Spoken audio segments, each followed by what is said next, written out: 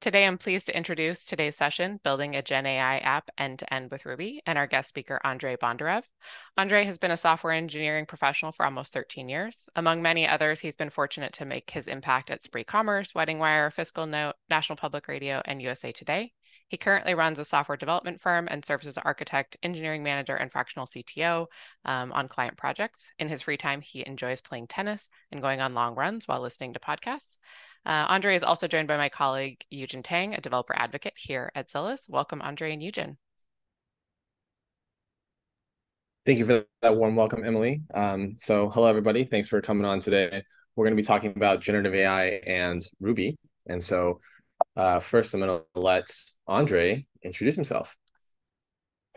Hey, how are you? I'm Andrei. Ruby has been my tool of choice for over a decade. And I've been actively thinking that we ought to have a AI solution to address the growing amount of needs in that space. And I'm here to talk about that today. Thank you. Yeah, thank you, Andrei. And also that little QR code, if you have your phone, you can pull it out. I'm going to give you about 30 seconds here to scan the QR code, and that QR code will send you to Andrei's LinkedIn, and you can connect with him on there and ask him questions about Ruby. Okay. Oh. So my name is Eugen. I'm a developer advocate at Zillis. I've worked at companies like IBM and Amazon. I've worked on AutoML stuff. I've published research papers, and I'm big into machine learning things. And so I work on a lot of generative AI and how you can build LLM apps using the new CVP stack, using a ChatGPT, which is or a ChatGPT like LLM, and a vector database and prompt as code. And just like Andrei, I also have a QR code there on the right side of your screen, and you can scan that and you can find me on LinkedIn. Okay, so let's get today's session started. Wait, one more slide. Okay, one more slide. We're talking about Zillis. Zillis is a vector database. Zillis is an unstructured data platform. Milvus is our open source vector database, and you can see our LinkedIn and our Twitter, as well as where you can go join the Milvus Slack and check out the Milvus GitHub. So Milvus is the open source vector database. Zillis is the cloud managed version, which we also have a free tier for that you should check out. Okay, so let's cover today's agenda. Today, we're going to start with introduction to generative AI. So I'm going to talk a little bit about neural networks and vector embeddings and vector search and how things are kind of looking right now in generative AI. Then we're going to go into generative AI with Ruby, where Andrei is going to take over, and he's going to talk about Ruby and generative AI and why these two, why it matters. Then we'll talk about Milvus with Ruby. So Andrei made the Ruby SDK for Milvus, and we'll cover a little bit about the Milvus architecture. I'll cover a little bit about the Milvus architecture, and then Andrei will tell you about the Milvus SDK. And then Lanchain.rb, or Langchain for Ruby, is Andrei's other project, which is Langchain, but for Ruby. And he'll talk to you about that and show you some really cool demos. Okay, so let's get started with this introduction to generative AI. Okay, so we're going to start by just thinking about the amount of data that's out there. So basically, every corporation runs on data. Everyone runs on data. And most of that data is unstructured data. So IDC estimates that there's going to be 175 zettabytes of data globally, with 80% of that being unstructured and 90% of that unstructured data never being touched. And unstructured data comes in many forms: texts, images, videos, PDFs, CSVs. All of these things are counted as unstructured data. And the reason is because unstructured data is basically any data that doesn't fit your predefined data model. And so how do you work with unstructured data? You got to use vector embeddings. The way that you are able to actually interact with and work with your unstructured data is you take your documents, you put it into a embedding model. And so the way that works is you choose a fit corresponding deep learning models. So if you're working with images, you probably want ResNet 50. If you're working with sentences, you probably want sentence transformers.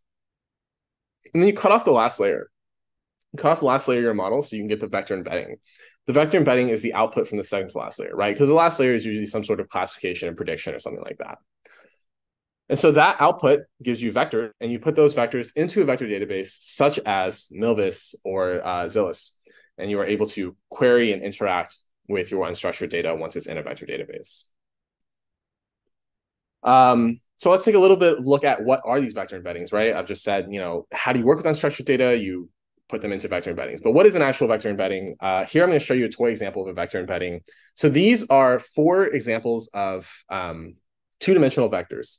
And you will never work with two-dimensional vectors in real life, but this is an illustrative example, right?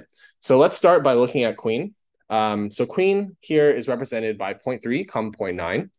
And king is represented by 0.5, 0.7. And woman is represented by 0.3, 0.4, and man is represented by 0.5, 0.2. What I want to draw your attention to here is that woman and queen start with the same x value, I guess, and king and man start with the same x value. And what this tells you is that along this axis, along the x-axis, these words are similar and these words are similar. And you can also see the difference here along the y-axis between woman and man is 0.2 is the same between queen and king.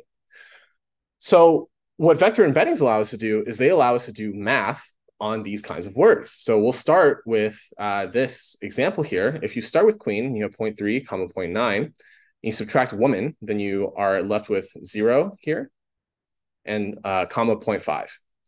So with 0, 0.5, you add man, then you get 0.5, comma, which is the word king. So the whole idea behind this slide is just to illustrate the idea that you can do math on words using vector embeddings. So things are generated, like I said before, they're generated from the second to last layer. So this is what a neural network kind of looks like representationally, right? You input some data, and then it goes through a bunch of hidden layers, and there's a ton of calculations being done. And typically there's an output layer, and the output layer is some sort of classification or prediction or regression or something like that.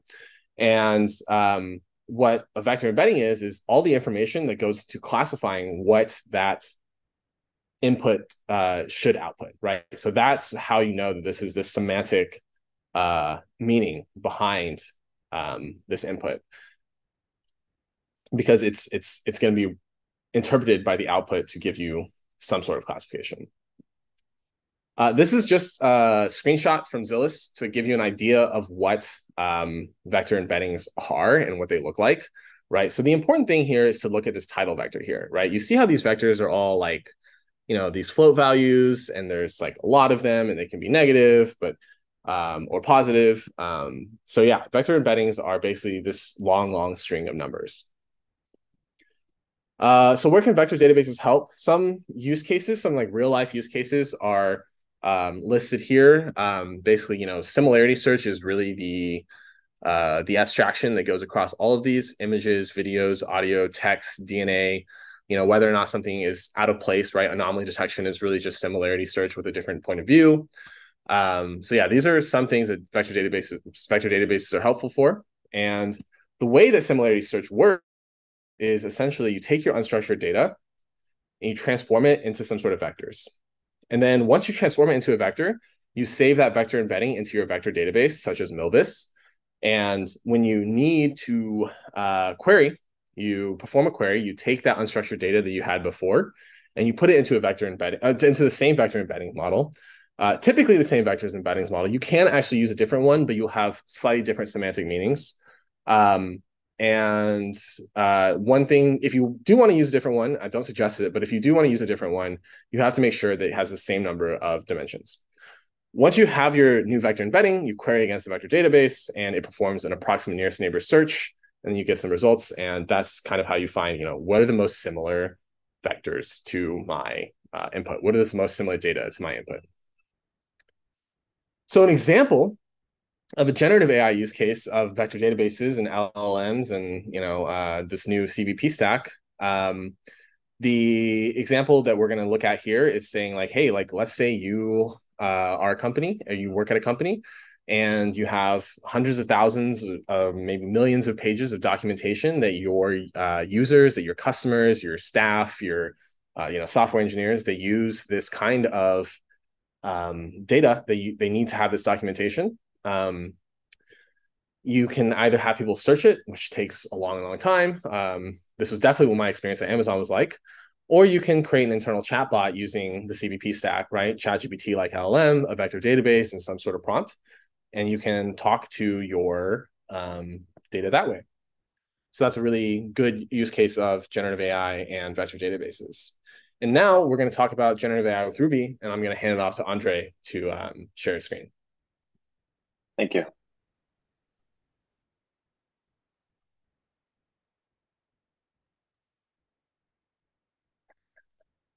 Oh, all right. So let's talk about generative AI with Ruby.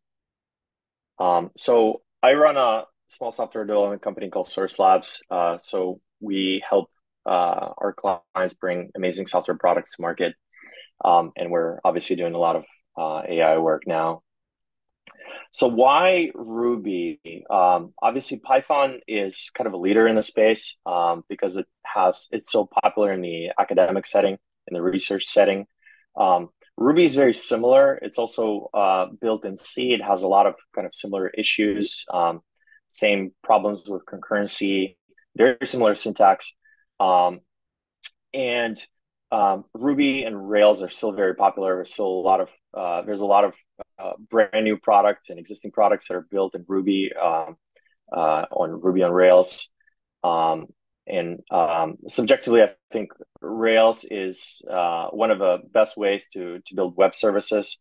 I find that the community has this healthy amount of pragmatism when it comes to building tools. They tend to not reinvent the wheel. And then it's also very conducive to the monolith application structure, architecture. In this kind of environment of economic stagnation or contraction, depending on who you ask, companies are looking at their expenses and they're looking to cut costs in many different areas. And simplifying your application architecture is one of them. So as opposed to running an array of microservices, and that brings your cost up, and it's a lot more complex as opposed to running a single monolith, for example. So also in this diagram below that I borrowed from a very good blog post called "The Rise of an AI Engineer." You could see that a lot of the traditional full stack engineers on the right-hand side are getting a little bit closer to this API boundary. And now they need to be much more familiar with ML, AI, LLM concepts such as chains, agents, and the associated tooling and the infrastructure. But the language here really kind of doesn't matter whether it's Python or Ruby. We're trying to build a set of tools in Ruby so that the full stack engineers can use these APIs. And let's talk about Milvus with Ruby. And now Eugen is going to explain us what Milvus actually is. Yeah, great explanation for the AI engineer stuff and why people need to understand what's going on with LLM ops, Andrei. So Milvus in Ruby is one tool that you can use that's in Ruby that will help you build these LLM apps. The architecture of Milvus is cloud native, distributed system native, so it's pretty complex. But I'm going to try to cover it in a high level. And if you have more questions, please feel free to drop them in the chat and we'll answer them to the best of our abilities. So with Milvus, you start with hitting some sort of SDK, such as the Ruby SDK. And from there, we kind of like route your queries into the worker nodes. And so this is really there's really a couple important things that I want to point out here. And so one is that you see these three kind of nodes under worker nodes. One is query node, one is data node, and one is index node. And the reason why we have these three different nodes is because actually querying, ingesting data, and indexing are three different separations of concerns when it comes to working with a vector database or any database, really. And so what this allows us to do is this allows us to dynamically scale depending on the kind of workload that you have, the kind of workload that you need. And another thing that is really, really cool, and this one, like when this was first explained to me, this like blew my mind. Milvus creates vector indexes over 512 megabyte chunks or segments. Sorry, segments is what we call them. And then when at query time, it is able to parallel query all of these segments and return a response based on that parallel query. And so you can imagine that as you grow your data size, so for example, at 100 gigabytes, you're going to be doing a lot more querying. If you're going to be doing a lot more computation if you're going to go through all 100 gigabytes of this in sequence, as opposed to in parallel searching 512 megabyte segments and then coagulate or getting everything together at the end. So that's one. These are like two really cool things about Milvus that make it really scalable and makes it really unique. So yeah, Andrei, I'm going to hand it off to you to talk about the Ruby aspect of the Ruby SDK. Thank you. So if you decide to try out Milvus, we think you should. We have a Ruby API client, and you can find it at that link right there. It is one of the popular options for building a vector search. It's a convenient wrapper in Ruby on top of Milvus. It's part of the Lanchain.rb stack, and it supports managing your Milvus database, so you can create collections, indices, add or remove data, search query, and manage partitions. So let's jump into what Langchain.rb is. So it's inspired by the original Python/TypeScript implementation. Again, I felt like we ought to have a solution in the Ruby world, and I kind of dove in and starting building this Lanchain.rb project. So it's an orchestration layer for building LLM-based applications.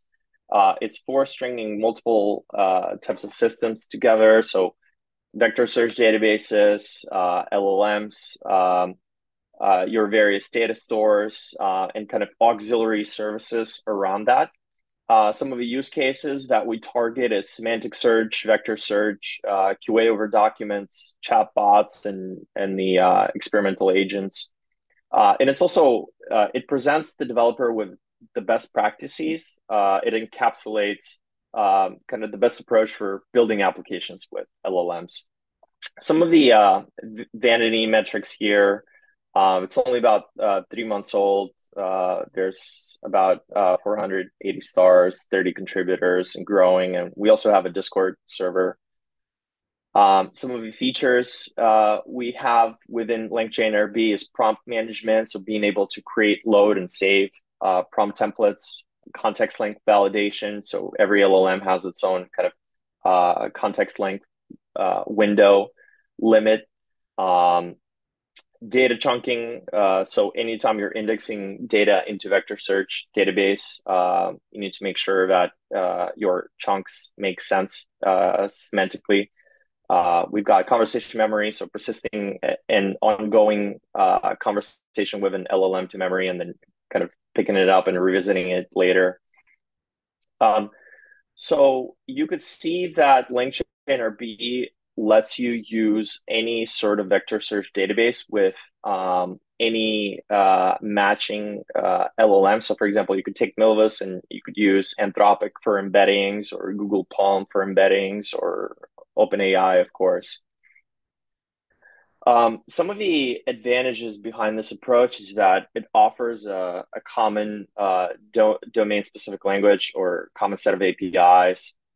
So because of that, you have interoperability. So if you want to switch out from OpenAI to Google Palm, or Claude 2 from Anthropic, or any other emergent LLMs, or use an open source LLM, use Llama 2, for example, you can. So because of that, there's a reduced vendor lock-in. You've got optionality because of that. And again, we try to enforce the best practices, which we try to be a little bit opinionated with Langchain.rb, so that so you don't have to make those minor decisions at every fork along the way.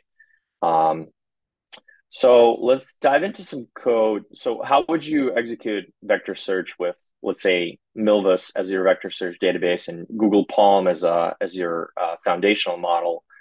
So you would instantiate your LLM here, just merely pass it an API key.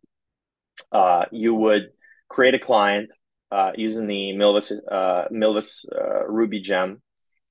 Pass it the URL where your Milvus instance is running, name the index, pass the LLM instance, and now you're ready to start indexing data. So you could either call add text and just pass an array of different texts and corresponding IDs, or you could send it files that Lanchain.rb will actually load, parse, and index into Milvus.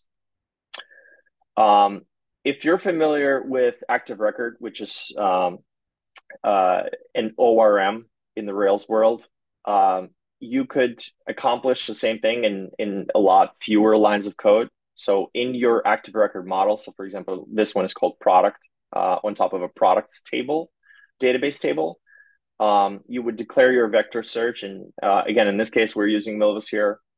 And then you would set up hooks so that whenever that record in the database is being operated on, for example, MySQL or Postgres, we would also generate embeddings and update that record in Milvus.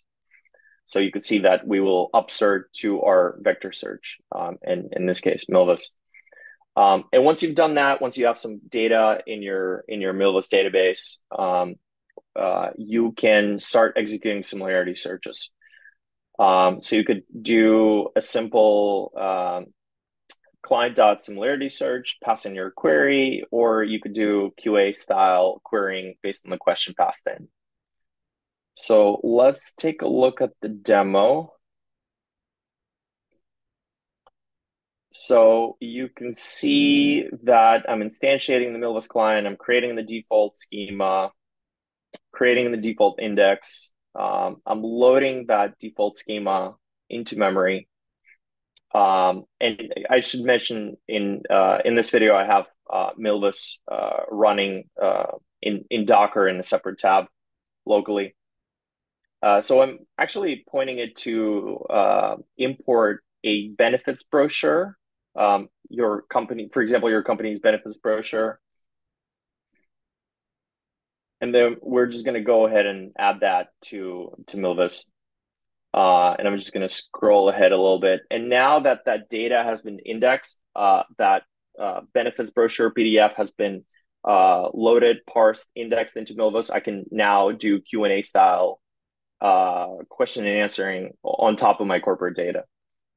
So for example, you can see I'm asking, what is the vacation policy? How much time can I take off? The company's vacation policy allows employees to take any reasonable amount of time off with pay. What are all the benefits offered? The benefits offered are paid time off, sick leave, paid holidays, etc. Tell me about the 401k benefits of the company. And you've got options such as Roth or standard 401k. Yeah, traditional and Roth 401k. What are the official observed holidays? And you get an answer back. So let's see. So what we were just doing in that demo, we were doing retrieval augmented generation. And what it is retrieving data from outside the foundation model and augmenting a prompt by adding retrieved data into the context. So whenever a user's question would come in, we generate an embedding vector from that user's question. We run a similarity search against the data in our vector search DB. Again, we were using Milvus. And then we take those matches, we put them as a context into the prompt, and then prompt the LLM to generate a coherent answer. And this is the actual prompt that we were using. So let's talk about agents. So agents are autonomous general purpose LLM-powered programs. There's tons of emergent research, such as chain of thought, tree of thought, reasoning plus act, react, etc. And they can be used to automate workflows or execute multi-step tasks. They work better with powerful LLMs. So, for example, Claude, OpenAI, Google Bard. I haven't actually tried it with Llama 2 yet. And they're usually built with carefully engineered prompts. There is a need for careful error handling and constraints for resiliency. And they can also use tools which are basically API wrappers. They're kind of similar to OpenAI plugins. So some of the tools we have available, and it's really easy to extend and add new ones, are the calculator, the Wikipedia API, the Google Search API, the Weather API. You can also interface with your own database. So I'll give another quick demo here. So again, we're using Lanchain.rb here in a local REPL session. So we're going to instantiate the weather tool, and we're using this outside service. We're using the Ruby code interpreter tool. We're using a Google search tool. And again, we're using an outside service to do that again. The calculator tool. We're going to use the OpenAI LLM in this case. And we're going to instantiate our React agent. So we're passing it the LLM, in this case, the OpenAI, and the list of tools. So we've got the weather tool, the Google search tool, the Ruby code interpreter tool, and the calculator tool. And the first thing we're going to ask is we're going to task it and say, find the current weather in Boston, Massachusetts, and Washington, D.C., and take an average. And what it does is it sends the original prompt to the OpenAI. OpenAI says, okay, well, I need to go and find the current weather in Boston, Massachusetts right now. So we recognize that. We execute the weather API. We fetch the current weather in Boston, Massachusetts. We send it back to the LLM. The LLM says, okay, well, now I need to know the weather in Washington, D.C. So we repeat that. We send an API call to the weather API. We fetch the current weather in Washington, D.C. And then lastly, the LLM says, okay, well, now I need to use the calculator tool with these inputs, the current weather in Boston, the current weather in Washington, D.C., and divide by 2. And you can see it comes back with a final answer, which is the average current weather. I'm sorry, the average current temperature in Boston, Massachusetts, and Washington, D.C. is 84 degrees Fahrenheit. So the next question we're going to ask it is we're going to say, what is the current ruble USD exchange rate? So remember that we're using OpenAI, and OpenAI has only been trained to data up to I believe mid 2021. So it has no clue about what the current exchange rates are. So in order to fulfill or answer this question, it needs to do a Google search, and we need to find what the current exchange rate is. So when we send this question to the LLM, it says, okay, well, I need to go and do a Google search for this. We execute that API call on the LLM's behalf, send back the result to the LLM, and it's able to synthesize an answer, generate an answer. And lastly, we ask it to use a Ruby program to output the sum of Fibonacci of this Fibonacci sequence for 1 through 1000, and we instructed not to define any Ruby methods. So it comes back with this code. This is a range, and we use the Ruby code interpreter tool to execute this Ruby code and send it back the answer, and it's able to put it in natural language. The next agent I want to show you is the SQL query agent. And in this case, we're going to use a database which is running locally, which is a Postgres instance.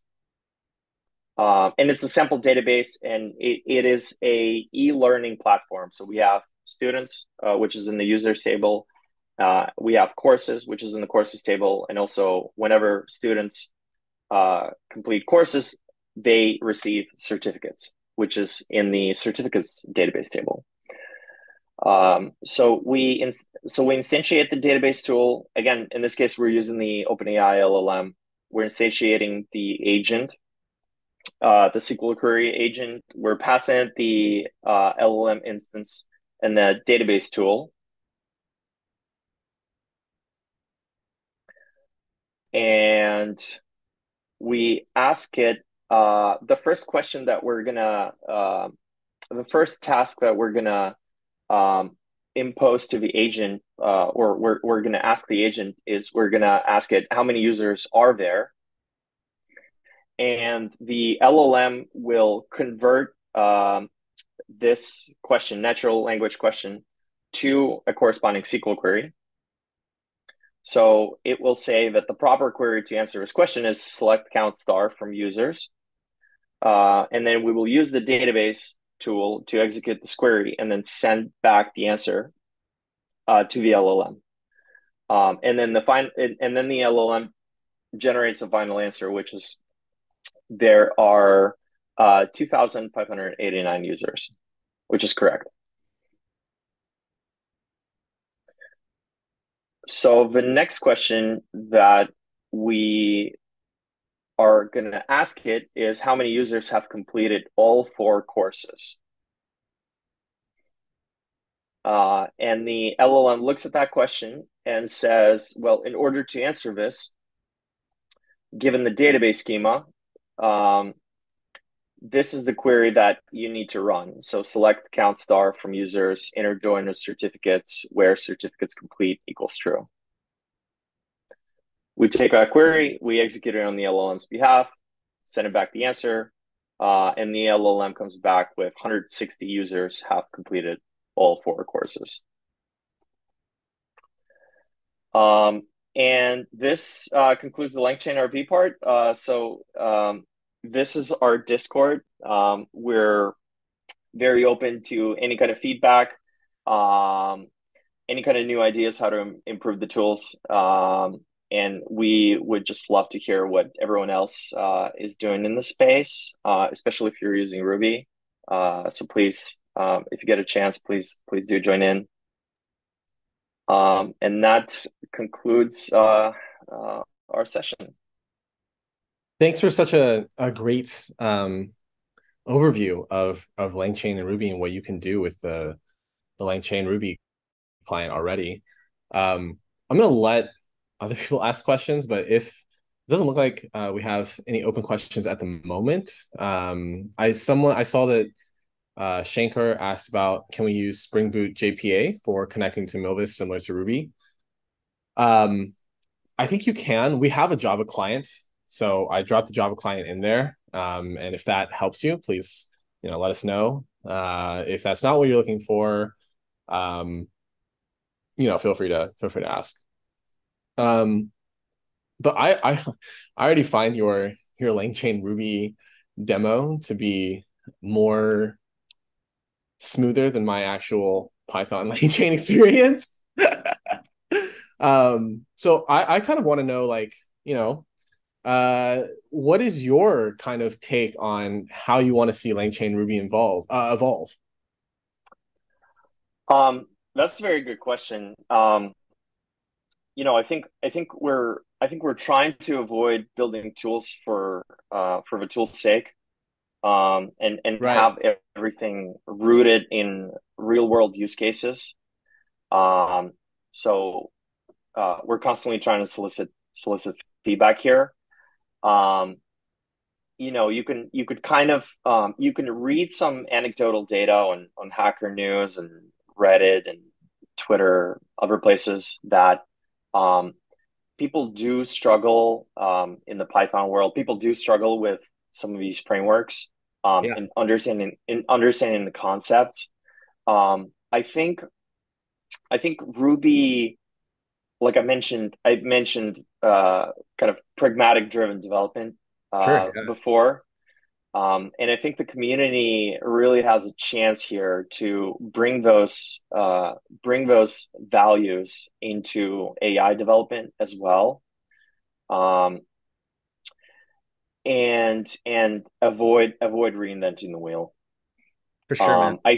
We're also trying to build a much tighter integration with Rails, so Okay. that it's, I don't want to say plug and play, but it's as close as close as possible.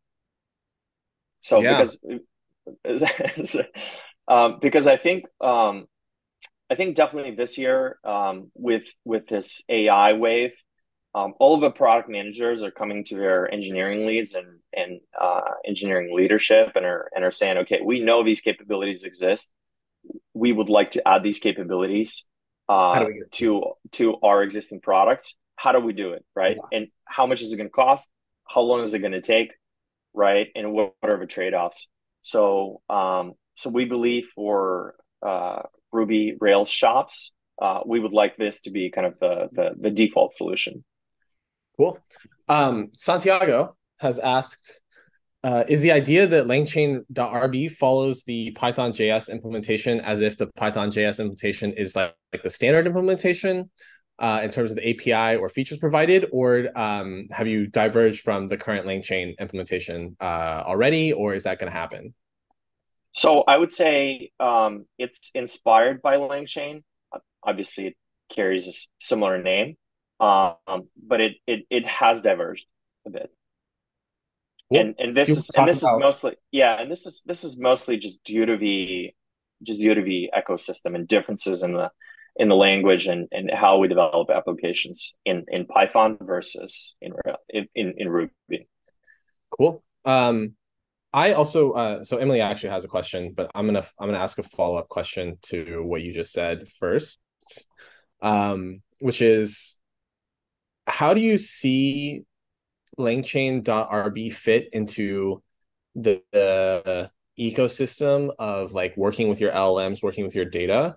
Um, because I think one thing that I see a lot with Langchain, at least in Python, is that it is kind of positioned and framed as this way to chain together different ways to interact with your LLM, and it doesn't provide as much resources to work with your data.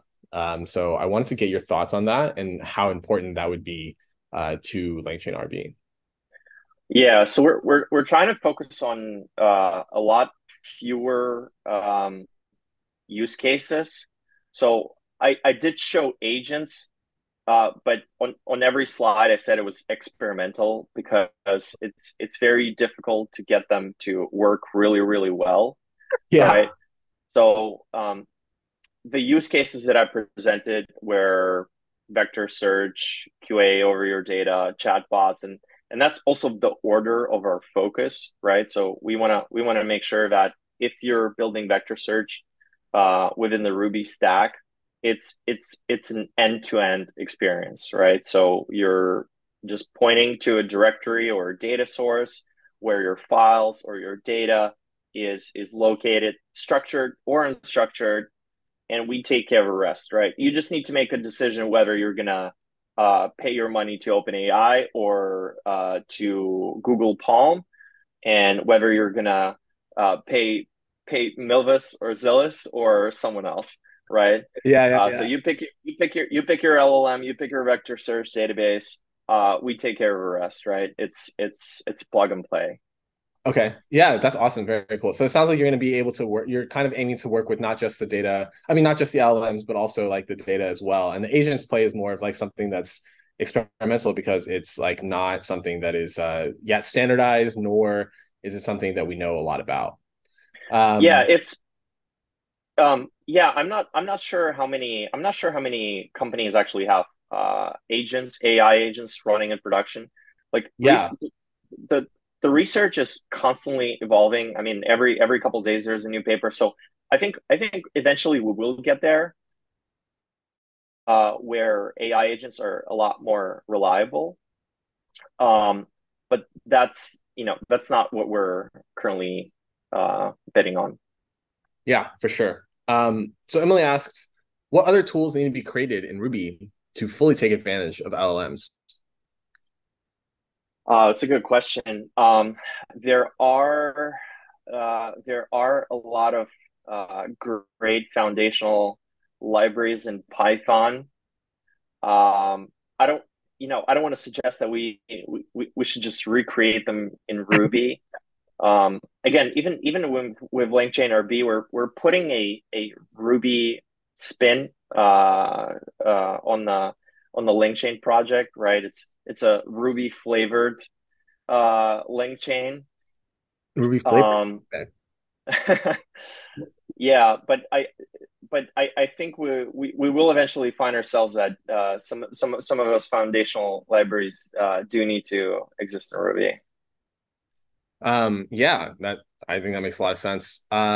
Diego has asked, have you contacted Lanchain.com team to sync implementations and or make the project part of the official ecosystem? We do have a Langchain.rb channel on the Langchain Discord. I've had a couple of conversations with Harrison, but we've never discussed anything further.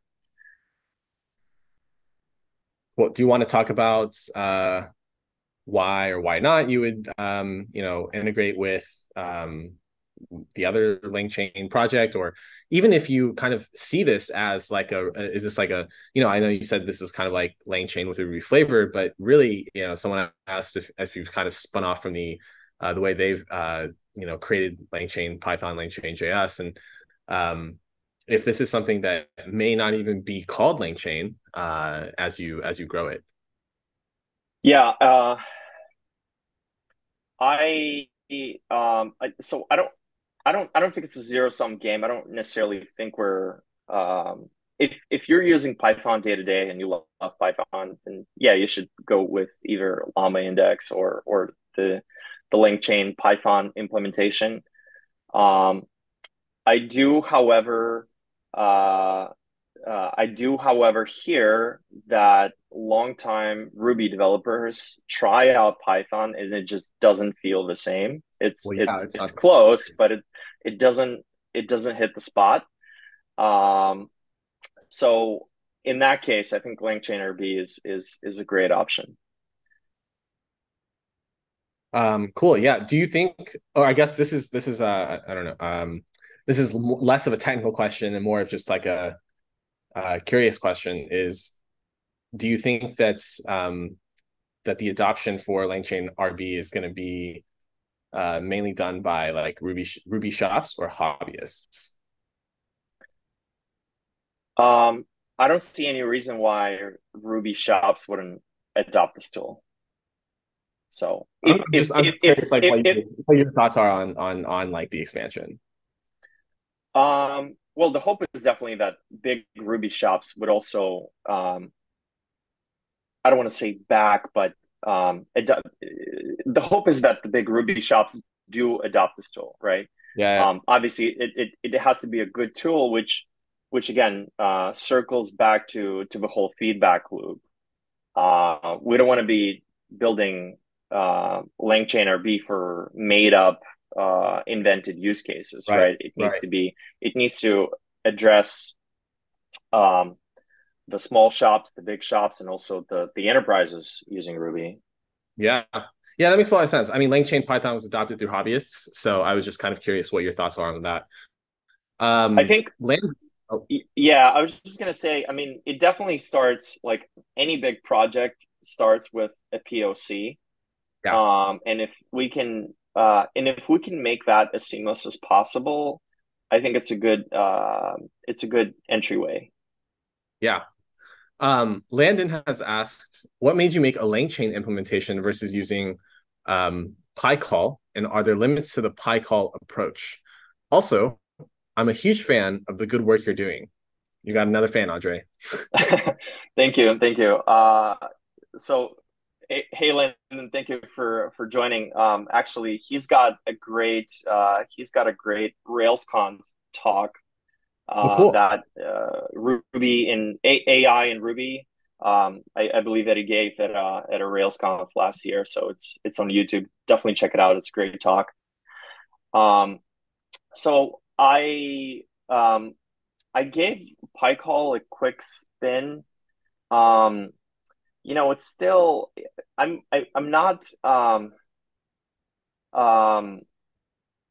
I'm not a fan of those ideas where one language is converted into a different one. So, like I know in the Rails world, we have those projects where you can compile Ruby into client-facing JavaScript code, and it sounds like a great idea because you know who like we all love writing Ruby and not so much when it comes to JavaScript.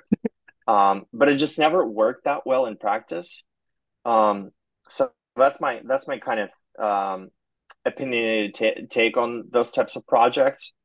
And again, I think if you have an existing Ruby project and you want to add LLM capabilities to your existing project, you're basically trying to decide if we give something like Langchain.rb a try and we stay within the same language, right? Like I keep stressing the monolith approach. So you drop a gem and you're still in the Ruby environment, or you spin up a separate service, which is a Python container, right? And now as an engineering leader, you need to decide, do you have capabilities to be able to add another language into the mix, right? So it's a separate container. You need to make sure you have staff that knows Python and knows how to operate that and scale and etc. I also okay, so I have another question out of curiosity. I don't think there's any open questions right now. Okay, cool. So when you were using Ruby Langchain, is the computation being done server side or client side?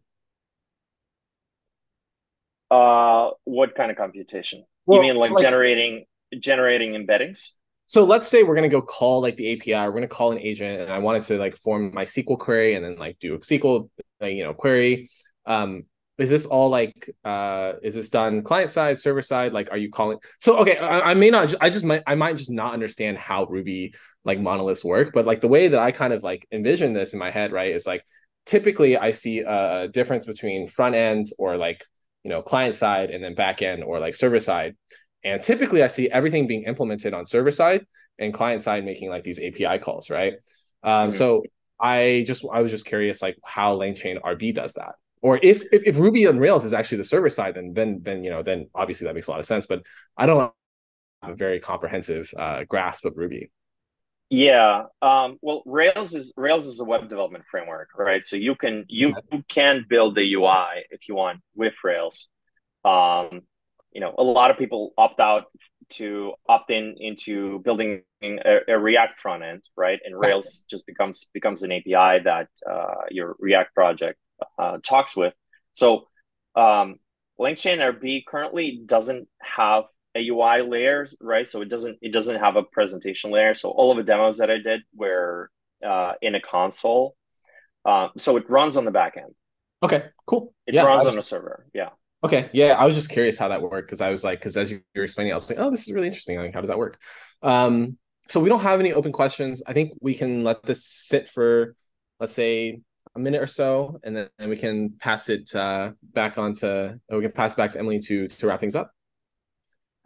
Yeah. In the meantime, I just want to say, like, I think that, I mean, I think that your initiative in creating this is pretty freaking awesome, and I'm really impressed, and I like what you're doing, and I'm really excited to kind of like stay up to date with how this progresses. Thank you. Thank you. Yeah, it was a pleasure. Vector search tends to be a little bit complicated. So even just seeing you and hearing you rehash through those concepts, I'm like, okay, back to the fundamentals, back to the fundamentals. And certainly thank you to all of the participants that decided to take some time out of your day and tune in.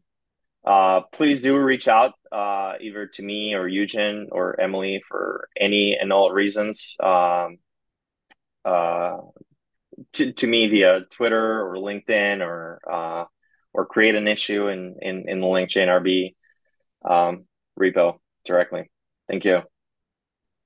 Andrei, Thank you. Eugen, thank you so much for this great session. I think we'll leave it here today. So thank you. We hope to see you on a future Zillow's webinar, and we'll send out some links to get involved that Andrei mentioned on the call today in the email with the webinar recap. So thank you both for the time in this great session, and we will see you all next time. Thanks.